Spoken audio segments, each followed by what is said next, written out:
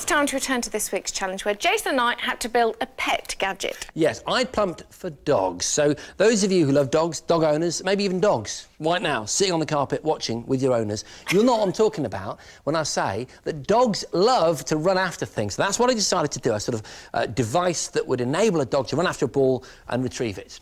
Yes, I was going to exploit that unique side of their personality. OK, whereas I am all about the cats. I love cats. I've grown up with cats. I've got a cat. And in fact, if I didn't choose cats, my cat Ginger would never speak to me again. Your cat can't talk, Susie. Cats cannot talk, all right? They can poop in a basket, they can jump onto an infeasibly high wall, but they can't talk. Cam, there's a cat on YouTube that says hello. Is there really? Yes, there really is. OK. Having already spent hours bonding with our chosen animals and researching the gadgets they like, we were at Middlesex University to put our own gadget ideas into production. I reckon I know what I'm going to do. It's an automated ball throwing and retrieval device, all right? So you can put it in a space like this or in your back garden. While you sit down, the device is going to throw the ball for your dog. Your dog's going to get it, bring it back, put it back in the device, and the device will throw it again.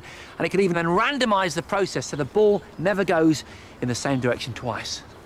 Genius. And I'd been thinking about a gadget for those independent moggies.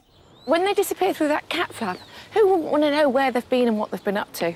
I certainly would. And that's why I'm going to devise a gadget that tracks the cat and hopefully offers video feed as well. We'd both be getting help from the university's Department of Product Design, and I was busy scheming with designers Wynne and Tom. The device fires it, the dog grabs it, runs back here, and puts the ball back in the scoop and thus automates the entire ball-throwing scenario. Would you want to add anything in, give some more interactivity? We can give it encouragement, we can give it a treat. Yeah, I think that's a great idea. Basically, this is doable. That's what you're saying. Yep. Awesome! Suitably inspired, we moved on to some prototypes for the launch mechanism. We needed to get a big launch, but from a small device, and we eventually settled on a circular design. Yeah. We were then able to start prototyping the rest of the elements required for a fully automated system, a directional launcher, treat dispenser, and a ball collection device. Genius, boys. But the real challenge would be getting all these elements to work together in one machine. Meanwhile, I was getting some advice from product designer Andy on my cat tracking video device. I wanted to harness the type of GPS tech I'd seen in mobile tracking devices before, such as the CAT tracking unit, but make it small enough to fit on an actual cat. You can get something like this now, though. This has got a GPS chip in it, and it's also got a GSM module, so it will work over the phone network. And what you do is you can phone this module up, and then it will text back the GPS coordinates to you. So no matter where your cat is, you'll get a GPS fix on it. That was actually quite light, isn't it? And it's not just GPS units that are getting smaller. You can get a small wireless camera that's about that big, again, pretty light, which we can encase and house under the cat's chin. So is that it then? Job done? Just something like that together? If only it was that simple. Yeah, I had the key bits of hardware, but the challenge would be combining them to produce one usable device. And to do that, we began to create a basic web application. This would display the video feed and convert the GPS coordinates received via mobile phone into an easy-to-read map. We're pretty much there, those last few lines of code to crack.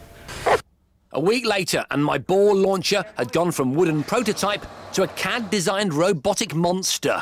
Dogbot was born. Hey, how you doing? Nice to see you again. My God, it's incredible. With its launch mechanism and automated platform to randomise the direction of throw, my contraption may have looked a bit eccentric, but the tech was the mutt's nuts. I love it! To avoid hitting dogs in the face, we also put in an infrared proximity sensor. As soon as something's quite close, it will stop the program so that it's safe for the dogs. And its intelligence is all controlled with a small computer and a fidget, a USB device that allows you to control mechanics using simple visual programming. We'd even added in voice recordings to bring the machine to life. Good boy. Good boy. Fetch. And next door, I was in the lab getting ready to test CatCam. The web app was up and running, communicating via text with the GPS unit and displaying the video feed from the camera, both of which had been housed with moulded plastic and attached to a standard cat harness. All I needed now was a willing test pilot. Although it has to be said, Archie didn't look overjoyed with his new toy. There you go. Let's see where he goes. Alex, the cat. Is it working? There it is, going now.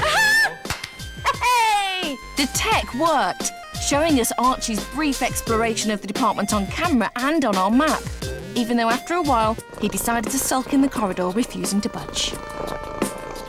While Susie dealt with a moody Moggy, I was getting ready to try out my prototype ball launcher and hoping for more success with my tester. Hello, she's Molly.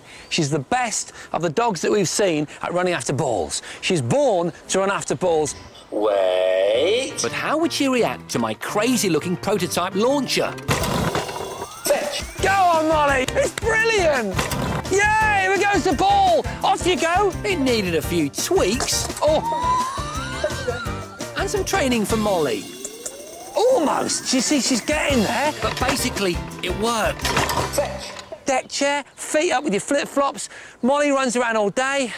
It's the perfect scenario, isn't it? Oh, Brilliant. I love this. Oh, good. Some really good ideas, but it's quite big, isn't it? It's a little on the large side. You know, can you imagine? I'm just going to take the dog for a walk.